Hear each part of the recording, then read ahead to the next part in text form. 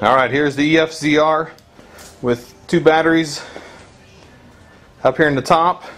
I had to get those a little bit smaller ones because the big ones wouldn't fit. And there's the one in the lower rack, and then one down here.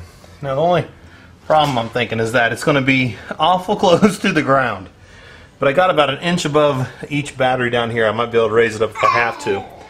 I'm going to go take it out to the curb and see if it'll get over the curb without crashing or grinding. Alright, this is backing up to see if it's going to grind. It doesn't look like it's going to right now, but let me back this up. There we go. I'll try it.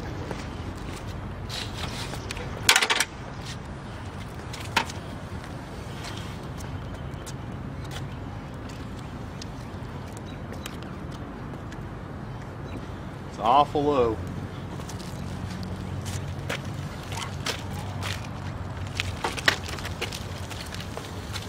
Woo! Looks like it might clear. At least on this curve.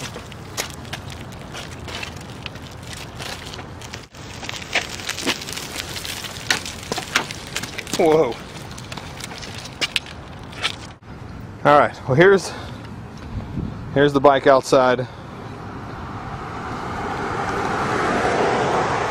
Batteries kind of dwarf the look of the motor.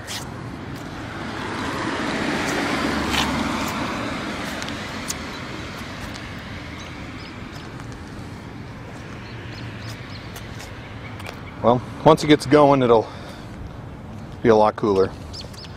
But I was thinking about, right down here, I got a lot of space right here, and I might mount a power cord there, a retractable power cord that I can plug into the wall and hook up to batteries, or battery chargers that I'll keep on board.